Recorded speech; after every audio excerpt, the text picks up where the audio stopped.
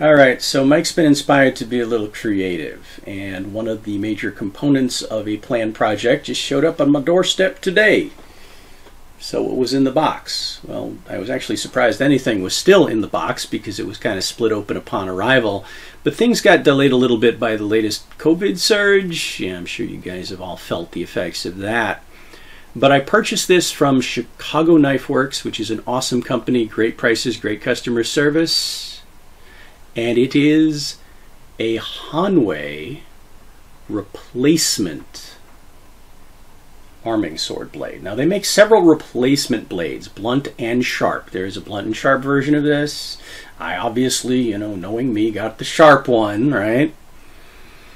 But they have rapier blades of different lengths. They have a number of long sword and bastard sword blades. This is the only one in this particular length class. This reminds me a lot of the blade on my Ronin Italian arming sword. So consider that review, give you a sense of it in terms of specs and things like that. Possibly a little lighter and thinner. If you look at the flex overall, that reminds me a little bit more of my Kingston side sword, but not quite. It's kind of like halfway between the two. It's got the width, the beef of that arming sword, but slightly more towards the overall lightness. The blade weight by itself is about 1.5 pounds, which doesn't tell me much because I don't know what kind of hilt's going to go on it yet. Obviously, I can't also give you a decent point of balance on it. But let's consider some of the specs. Yes, it is, well, pretty sharp actually out of the box. Nice tip, nice plane. It's got a fuller that runs, well, 3/4 of the length of the blade. 1566 steel. Came, well, pretty good looking out of the box, so don't have to do much to it. Maybe give it a bit of a polish because it is kind of a wire brushed finish. It's not a big deal. Overall length of the blade is 31 inches with a 6.5 inch tang, which includes about 1.25 inches of threads. Now, other specs on it. The tang is 1/4 inch thick, so that's pretty beefy, and then it's got a nice distal taper all the way down to the point. Width of the blade at the base is 2 inches. The width of the, let me grab my ruler here, the width of the tang is just a shave over 1 inch where it hits the blade, and then at the very base of it, so it tapers down pretty evenly to 1/2 inch, and as you can see, the fuller goes kind of into that tang.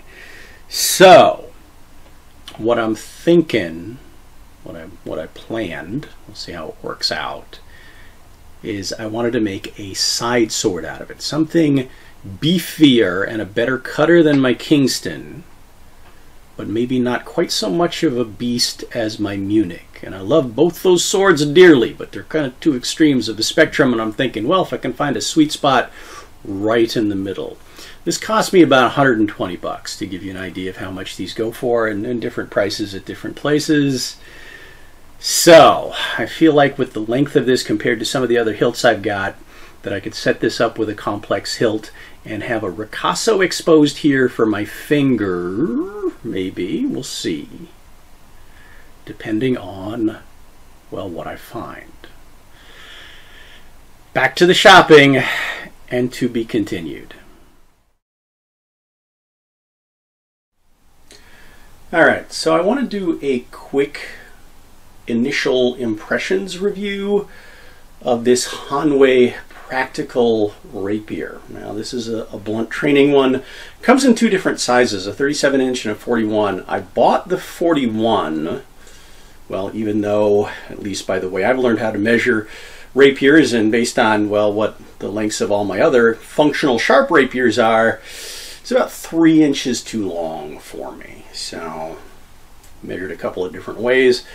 Why did I get the 41 instead of the 37? Well, it was available, it was on sale, and one of the issues that other reviewers have had is Hanwei's choice of this sort of nail head button tip. Now, I've heard reviewers say that this can actually cut, tear up their protective gear, but this particular one it's pretty nicely rounded.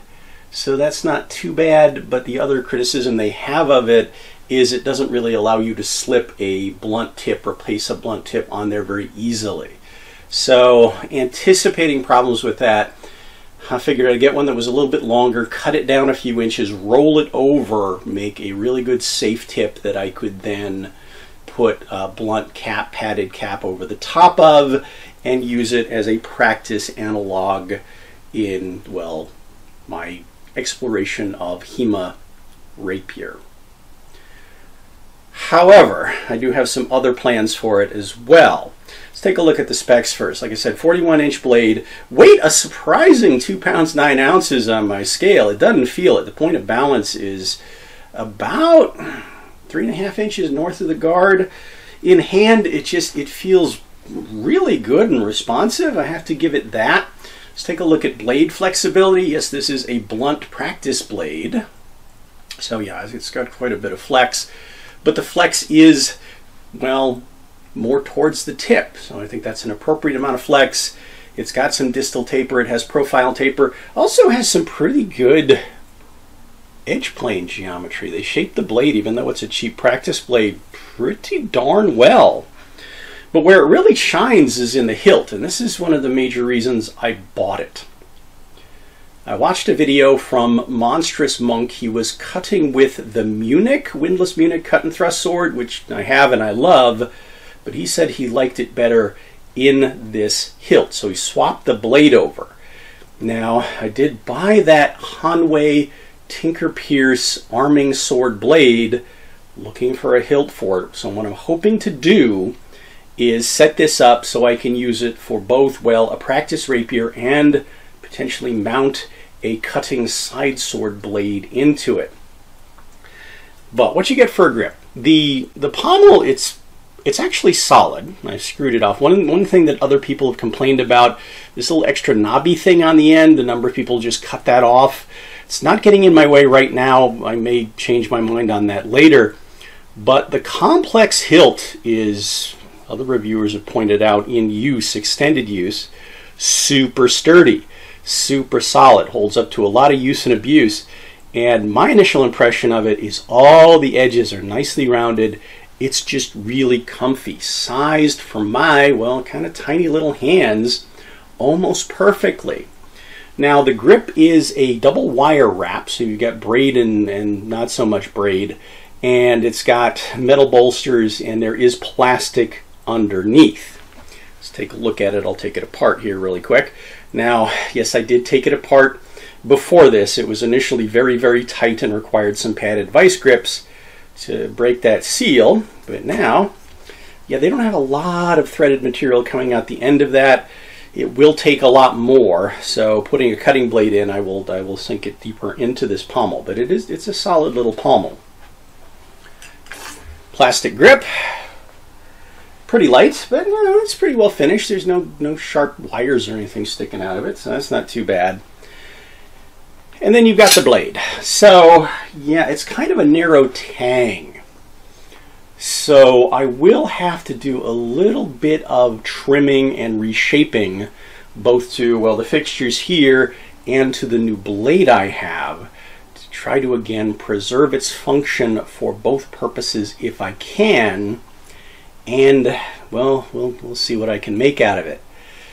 I may wind up abandoning the project and putting that Tinker Pierce blade in a whole different set of mountings, but for now, my initial impression of this sword, and yes, you can buy replacement blades for this fairly inexpensively. I think I got it for around 200 bucks. I think it's a pretty good deal in a practice sword. Again, I'm no master expert and really don't even have that much experience with a rapier. I've only been training with these for, well, about 1.5 years now, and have mostly been working with, well, cutting swords and other kinds of analogs for partner practice, well, plastic swords. And we'll take a look at some of the other things I've been working with in future videos, but for a usable steel sparring blade, especially with this hilt setup for the price, I think it's a pretty good deal. Otherwise, to be continued. All right, to quote John Hannibal Smith, I love it when a plan comes together. On the other hand, oh my, what have I done?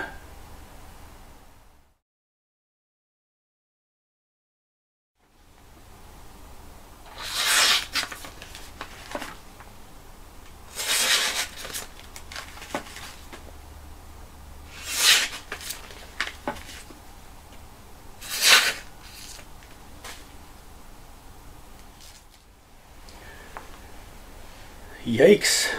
I feel kind of like Dr. Frankenstein. Okay, quick correction before we move on. In that first section, when I introduced the Hanwei Tinker replacement blades, I think I said they were 1566, which is Hanwei's favorite steel. Well, I read the fine print, and it turns out this is 5160 spring steel that's been Marquenched. And if you want to look up the science on that, it's pretty interesting, but theoretically it should make for a really tough blade. Time will tell, but so far, yeah, so impressive. But the two objectives I had in mind in that first section, did I meet them? Well, objective one was to have a sword that was lighter than my Munich, so quicker, more responsive, but heavier than Marquenched, which I think is just a little bit too light. It makes the sword just a little too flexible.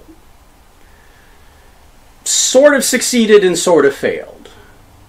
The Munich is 3 pounds 4 ounces. The final build on this is 3 pounds 2, so a little bit lighter, but the point of balance is unexpectedly further forward. 3.5 inches from the base of the blade, from the ricasso with a 2-inch ricasso, so 5.5 inches from the crossguard. That makes for a blade that's a lot more, well, blade forward, blade present. Now in cutting, talk about that in a second, that turns out to be quite a good thing, but you can see I have my full brace on.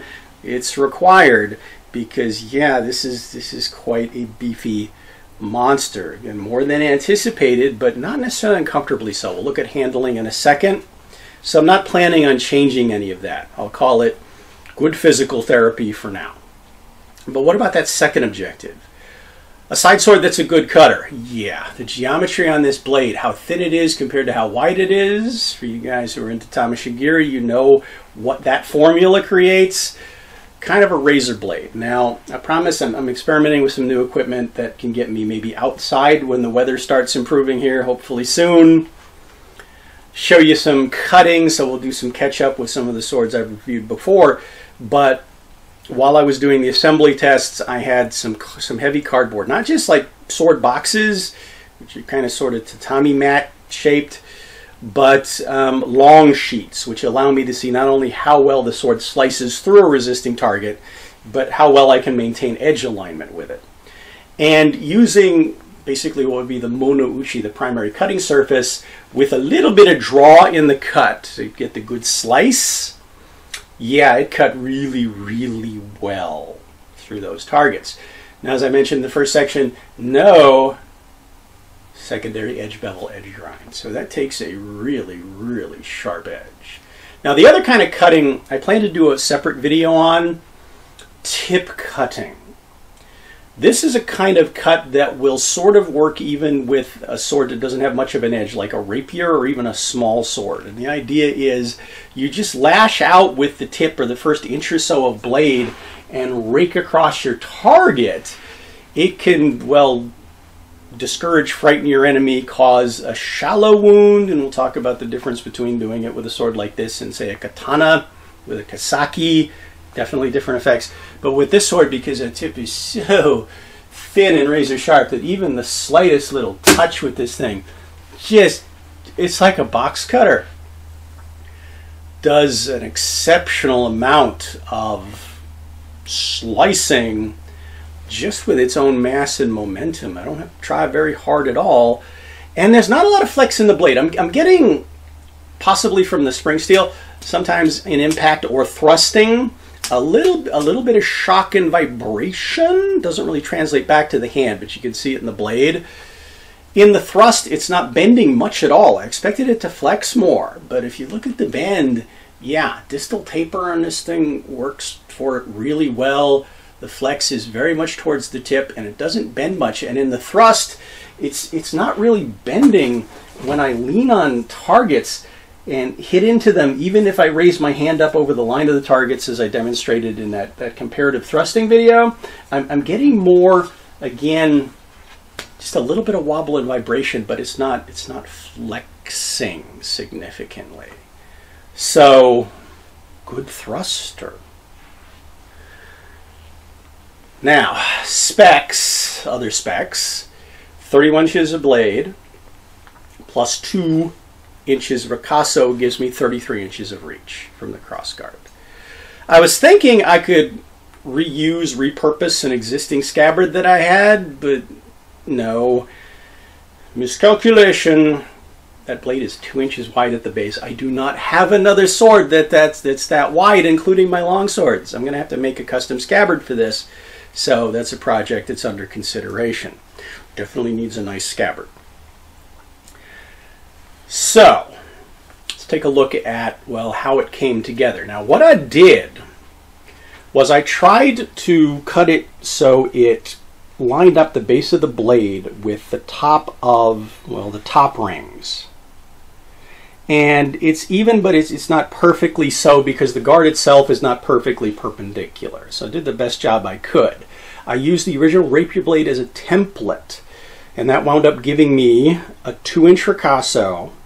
And then I used my grinder with a quench tank of cold water right there, because if you have a pre-tempered blade, you want to keep it cool under that friction. So I kept going into the water every few seconds to make sure I didn't overheat the steel. I wound up just having to shave off 1/8 of an inch evenly off each side of the existing tang, and then use the files to cut an accurate square shelf to fit the guard. And once I did that, the guard dropped on like it was made for the sword.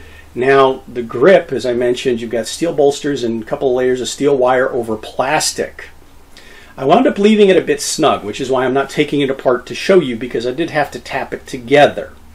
Now that wound up, unfortunately, I had it sunk into a block of wood, but it rolled about 1/2 millimeter on my tip. So I'm a little bit worried about my tip being fragile.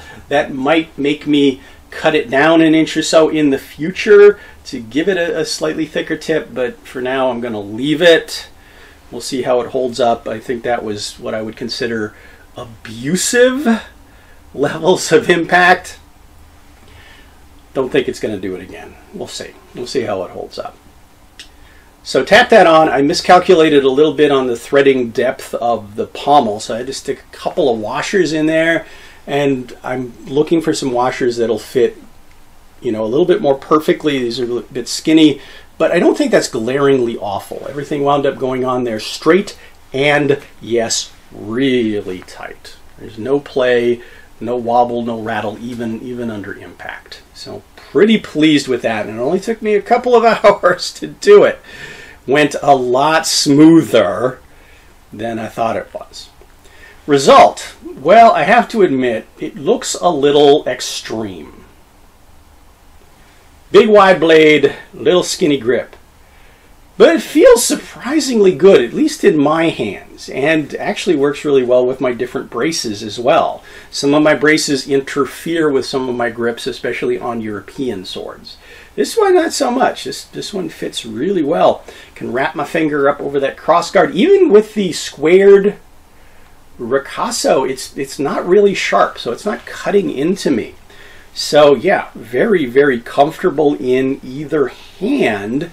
And yeah, it just feels really good. Now, as I mentioned, really good cutter, but blade forward. So this is going to take some getting used to, some training, some PT for me. But I'm already starting to kind of get the feel of this thing in terms of being able to support it, wield it, you know, figure out what I can do with it. So I have been acquiring some of the classics to study to continue my my exploration of HEMA. It's coming in handy, but yeah, I can certainly use it for a couple of gen techniques. It's a little massive for that. In cuts, I've gotten to the point where already I've got some decent ability to do some cutting with it, but yeah, it's definitely got a lot of torque. I'm gonna have to train with it, get used to it, Might feel a little bit better with a glove on as well. But yeah, I have to say, at least for now, I'm pretty impressed with not only the final result, but, well, how relatively simple it was, and, well, frustration-free to put together. So I would definitely recommend, if you're looking for the base of a custom build, or looking to replace, especially if you've already got a sword with a threaded construction and you're thinking about putting a new blade on it, definitely recommend those Tinker replacement blades, because they're not very expensive and you get a lot for your money. Also, you know, this Practical Rapier Hilt, I can certainly swap the other blade back on it with a little bit of tappa to take it back apart. It'll still fit in there perfectly fine. But yeah, I think that as a practice tool for about $200, it's not a bad practice rapier whatsoever. Again, I don't have a whole lot of experience with practice rapiers. And I know what I like in a live blade, and I like this in a live blade, let me tell you. Looks a little extreme, but kind of speaks to me. Anyway, probably to be continued as I take this out and do some performance videos or any other updates, upgrades, changes. Hopefully no disasters happen. Until then, I hope you found this interesting, informative, useful information. As always, thanks for watching, following, subscribing, and I hope to see you back for more.